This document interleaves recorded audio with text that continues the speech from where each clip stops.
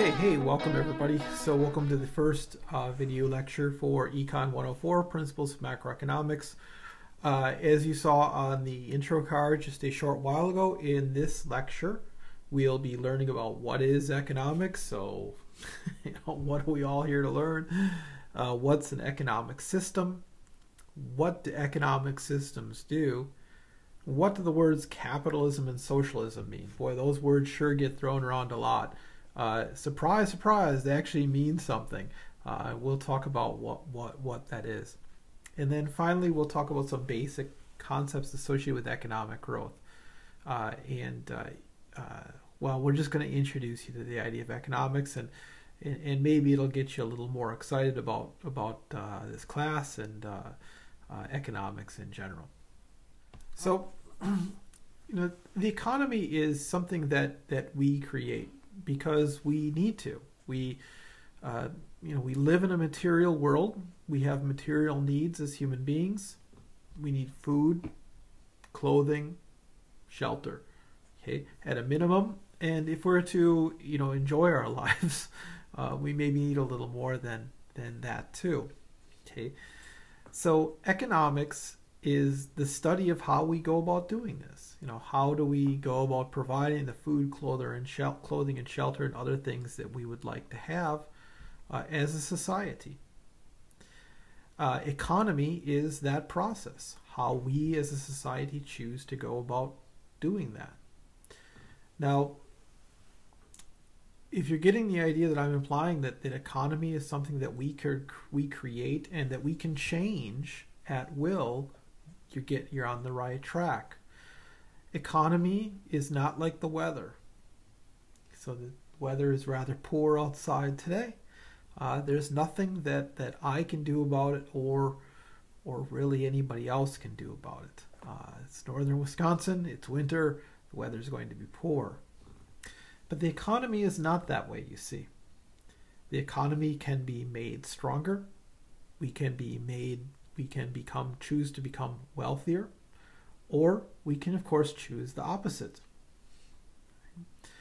Now you might be inclined to say, well, if it's so easy to make an economy say good, why is the economy sometimes bad? Well, understanding this is much like understanding physical health. Okay?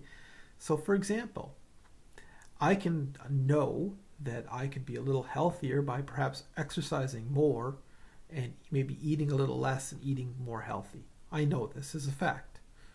However, for reasons that are complicated, I and others often choose to not act upon what we know to be true.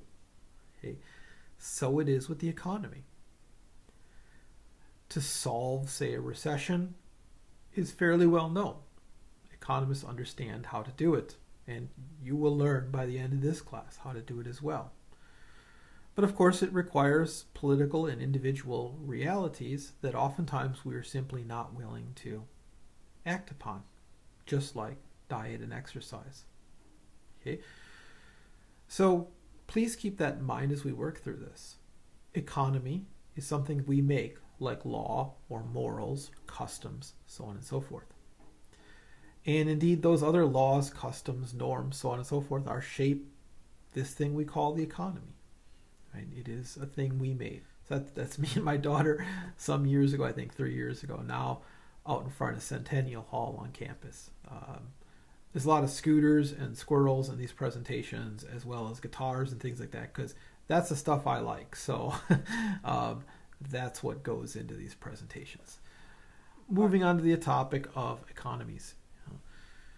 All economies have to answer these basic questions: what to produce, how to produce, and for whom to produce. To understand this, think about a camping trip. You and your friends go on a camping trip, out in the woods somewhere, and you have to determine, well, what are we going to do? Are we going to make a fire? Are we going to pitch the tent? Are we going to maybe make a trail somewhere? Are we going to go hiking? What are we going to do? What are we going to produce? It's a question that you're going to ask in combination with your friends, and you're going to come up with some solutions. That is the beginnings of economy. Economics, then, of course, is the study of how we go about making those decisions. Okay, how to produce. Let's go back to the camping trip. If we make the campfire, are we going to use wood from the surrounding area? Did we bring wood with us? How are we going to light the fire? Are we going to get 2 sticks and rub them together, or do we have a lighter? If we have the lighter, where did we get it from? Okay, so economic questions. For whom to produce? Well, when we cook the food that we're eventually going to have to eat, or we pitch the tent, who gets the first spot in the tent? Who gets the first item of food? And why? Is it the one who's the hungriest? Is it the one who complains the loudest? Is it the one who pays the most? Or is it a combination thereof? Okay, these are the basic questions of economy. All economies have to answer them, whether it's the United States in 2020 or 2021. It's 2020 right now, but it'll be 2021 when you're seeing this. United States in 2021, or you and your friends when you go on a camping trip. Okay. The way in which we answer these questions makes up our economy. So we'll create ideas about how things should be done. We might decide, well, how are we going to produce, say, healthcare? Are we going to produce healthcare for only people who can pay? Are we going to produce healthcare for the people who need it? Are we going to produce healthcare for the young because they're new to life? Are we going to produce healthcare for the old because they've been around and taken care of all the rest of us when we were younger? Okay, we're going to create a bunch of norms and understandings about how we should live as a society, and those are going to impact how we organize the economy. And they're also going to impact really fundamental ideas about how society is organized. Who is able to own things? When are we able to transfer ownership? By what right do I own this clothing? Is there any limitation to that right? What if I didn't do any work, but I simply inherited the right to all the clothing? Would that be legitimate ownership? Would it be legitimate property? All of you watching this are going to have different answers to these questions, and all those answers are legitimate as well. Okay. The conflict about how we answer those questions is, of course, politics, right? And is that political process that determines how economy is organized. Okay. Now, of course, over time, we're going to change our attitudes about things. 100 years ago, we thought, well, it's okay if kids work in the factories. It's okay if women don't get to decide about our elected leadership. It's if we go back 200 years ago, it's okay if some people own other people and then force them to do work, and we call that part of the economy. Well, things that are considered appropriate at one time become inappropriate over time. And sometimes things that are considered inappropriate become appropriate. And as a consequence of this, the form of the economy changes. It always has been changing. It will always change. 20 years from now, the organization of the economy will be different than it is today, just as it was different 20 years ago, much more so 100 years ago. Okay, just a quick history of the organization of economy that we have today, where we mostly buy and sell things in markets, is relatively new. For most of human history, the form of economy is sort of what we call traditional economic systems.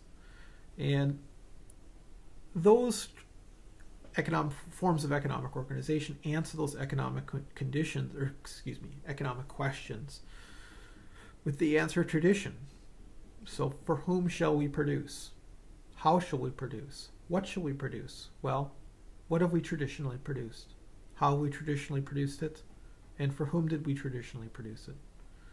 This might seem very strange until one realizes that, of course, there's still aspects of our economy that are organized this way today.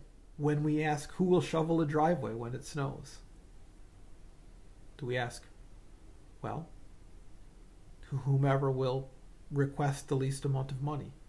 Or do we say, well, Dad always shovels a driveway, so that's who's going to shovel it? Okay.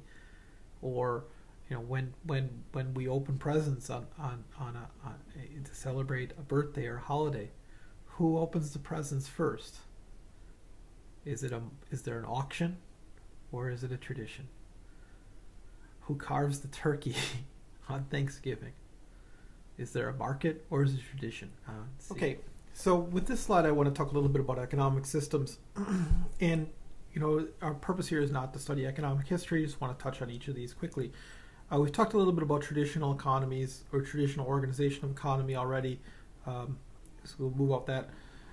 Of course, for a significant period of human history, significant components or aspects of economy were based upon the institution of slavery, where, of course, you know, some people found it acceptable to own other people and then require them to do work on their behalf. You know, and that was the basis of how you get stuff produced and for whom we produce and so on and so forth. Fortunately, these are near extinct at this point, and becoming more commonplace. Moving on to the third one there, feudalism. Feudalism, of course, existed in the Far East as well as in Europe for several hundred years, and it's a system of economic organization based upon social inferiors and superiors, where superiors simply decide what shall be done for their inferiors. So, of course, starting from the king, moving down to lesser royals, moving to the priesthood, moving to the military, and then to the business classes, and then so on down to the serf classes of society, with each segment of society sort of determining economic outcomes for the classes below them. But for the most part, feudalism is an item of the past. Today we have mostly socialism, capitalism, and really variants thereof.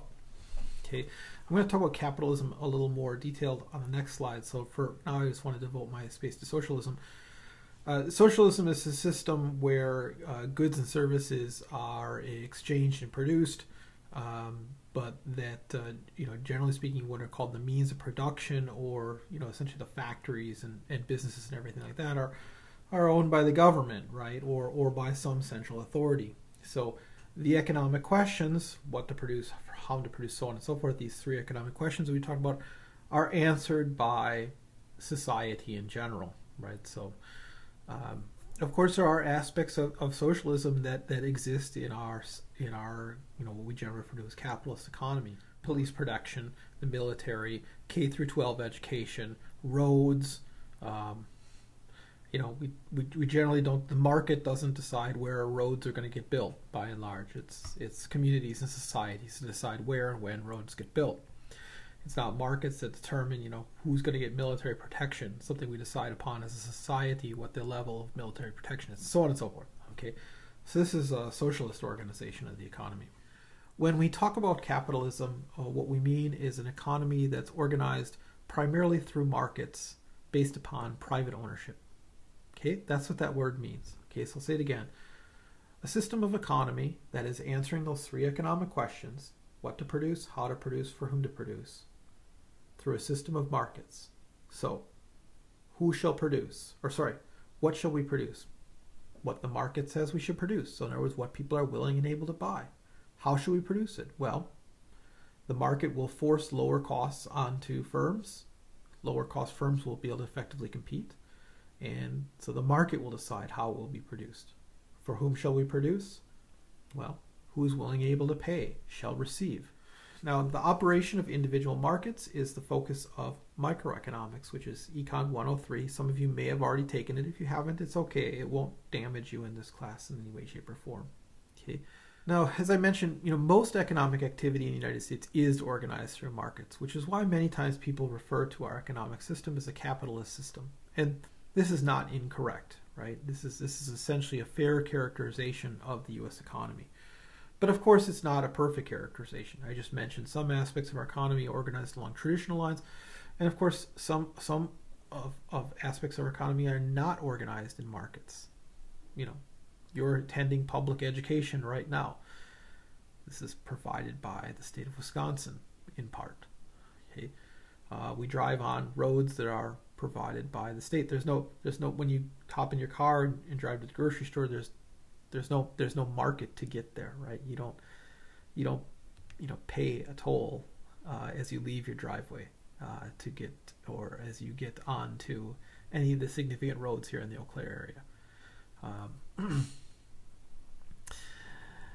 And so really our economic system is best characterized as a mixed market. That is to say, most of the economic activity occurs in markets, but not all of it. There's some other more extreme examples here on the slide. Okay, so mixed market system, right? Could read the slide here. Pause if you need to. Okay. I hope you're getting the impression that from these slides that again, this thing called economy, we're making it every day, right? We're changing it. We're making it our own. We're making it what we want it to be. And if you're thinking right now, well, what isn't what I want to be? Well, are you working on it? Because if you didn't know you can remake economy, guess what? Somebody else is going to choose for you. Just like if you didn't know you could choose what kind of cookies you bought, well, somebody else is going to get the cookies for you. Okay, so I talked about microeconomics briefly a moment ago. Let's talk about macroeconomics, which is this course. Now, macroeconomics can be broken down into 4 areas, each of which we'll study in some depth. First is economic growth. Second is business cycles. Third is unemployment. Fourth is inflation and deflation. Brief explanations of each are below. We will cover each of these in much greater depth, so please know that this is just the introduction. And so I think actually I'm going to cut this video here, and then we're going to talk about some basic problems of economic growth, or basic issues associated with economic growth, in part 2 of this video. So we'll see you there in a little while.